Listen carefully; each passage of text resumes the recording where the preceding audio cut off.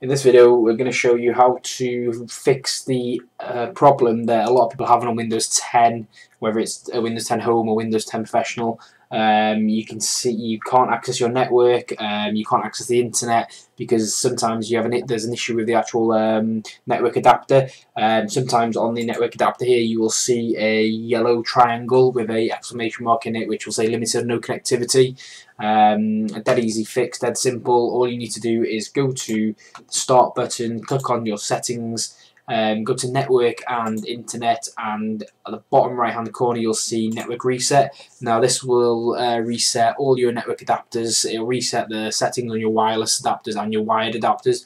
If you've got any static IP addresses, it will reset them. If you've got any VPN set up or any virtual switches, it will also reset all that. But all you need to do is click on reset now, click yes, and then it'll ask you to reboot your computer in 5 minutes. Once you restart the computer, you'll be back up and running, back on your internet and back on the network hopefully. So there's no need anymore to go to the manufacturer's websites to download the latest LAN driver. You don't need to do that. I mean, it's a good idea to always have the latest drivers because it fixes any software issues you might have, but for this particular fault there's no need to do that.